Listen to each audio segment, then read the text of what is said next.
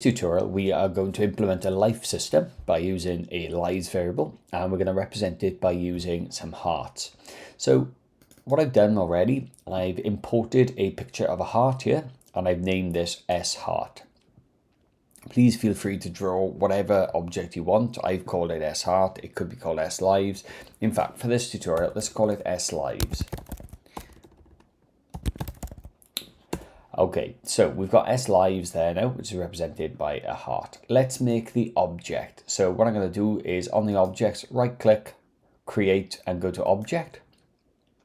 We're then going to bind the sprite together. And what we're going to call this O lives. Right, next I'm going to go to my room and I'm going to make a new layer. And I'm going to right click on this new layer and call it lives. And we're going to just drag in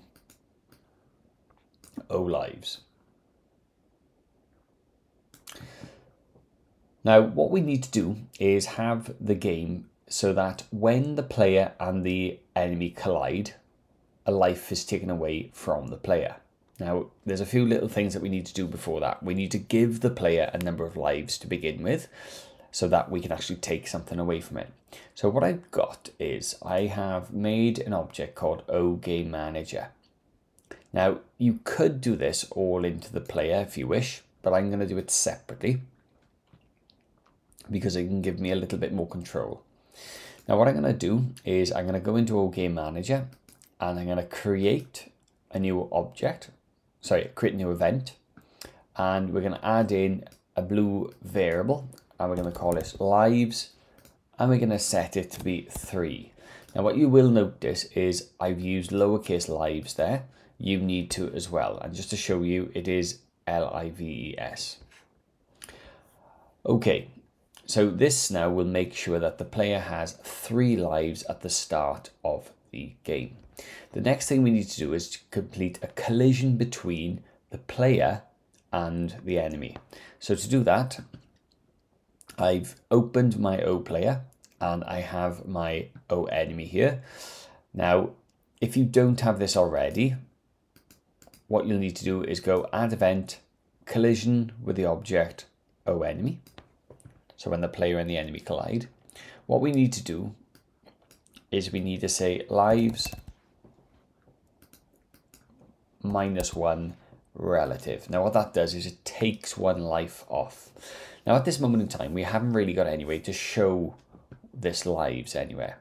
So what I'm going to do is go back to my O Gamemaker and I'm going to add in a draw GUI.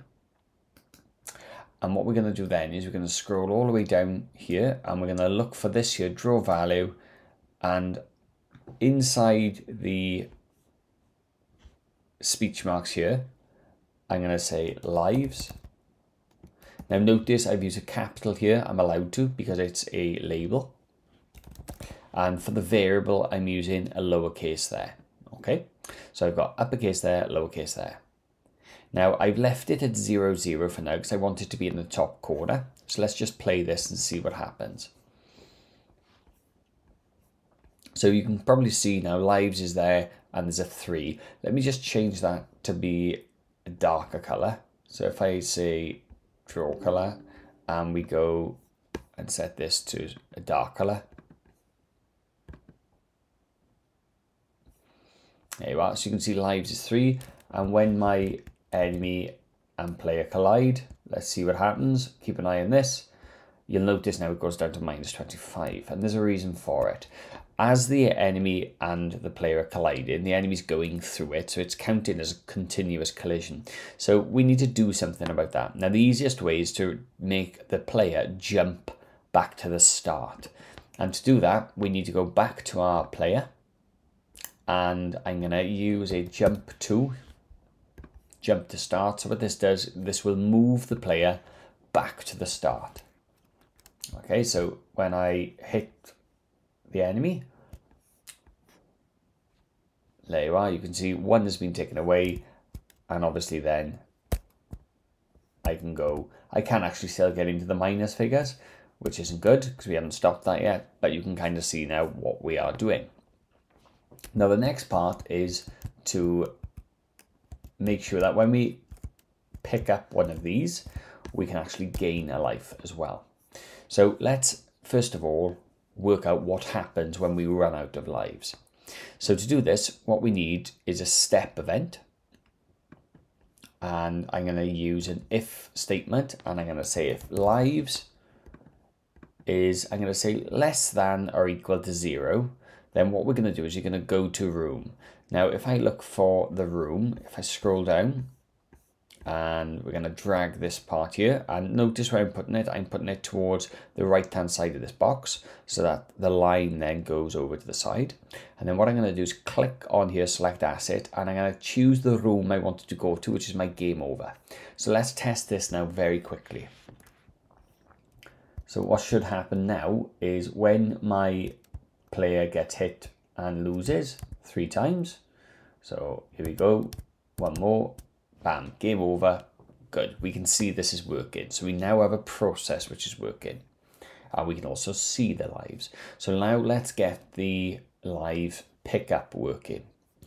So what I'm going to do is open the lives here. And we're going to say in the O lives, if we have collision with the object player. So that's my O player. Then what we're going to do is we're going to say lives, and then 1 relative. What that does is that adds 1 back onto my lives. Now, if we just play this, it's going to show a little bit of an issue. And the issue is our lives now is going to become almost infinite. Okay. So now as I hover over the lives, you can see my lives keep on going up and up and up and up and up. So what we need to do is once we've collected the lives, we need to destroy it. And handily, there's a bin here. And you can see that destroy there will work. Lovely. So now I have 4 lives. However, what you might want to do is limit the amount of lives that the player can pick up. So in that case, if you wish to limit it to say 3, what we need to do is add an if statement. So we need to do a little test first. So we need to say if the lives is equal to 3, then we don't really want to do anything here. Now, what I'm going to actually do is do this in a slightly different way, right? So I'm going to say if the lives is, if I say it's less than 3 and put this in, it would still allow me to do this. So I'm going to say if the lives is not less than 3. Now it's a little bit convoluted, but it allows me to use a little not and show you how this works. So the lives is 3 at the moment. So let's go down and you can see it picks up. Okay, why? Well, it wasn't less than 3. Right, so let's put it now. If I show you this once more, in fact, let me stop this for a second and add in another O lives, otherwise I'm going to be chasing around.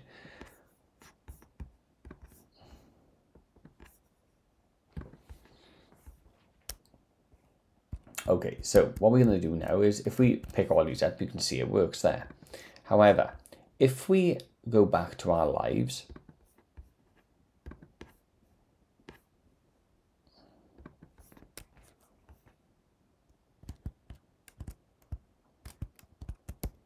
you can see it doesn't allow me to pick it up. Now, if I get hit, I can pick that up, but now I can't pick that up. So let's get hit again, and we're going to go down to 1 this time. Okay, so I'm down to 1, so now I can pick this up, get back up to 3, so that works. Okay, so what we're doing there is a little test to basically show that we can only pick up if we've lost a life. Okay, now the last thing with this is if we look back at our game and we look at this, we can see the lives there, 3. Wouldn't it be nice if lives was represented by a heart or a series of hearts? And we can do that. So let's just stop the game and go back to the game manager. Now what I'm going to do here is I'm going to just remove the lives variable from here. And what we're going to do is we're going to use this option here called draw stacked sprites. And I'm just going to put this underneath. Now what it's asking is draw stacked sprite. What sprite? Well, we need to select S heart, or S lives rather. And we can either have it horizontal or you could have it vertically set.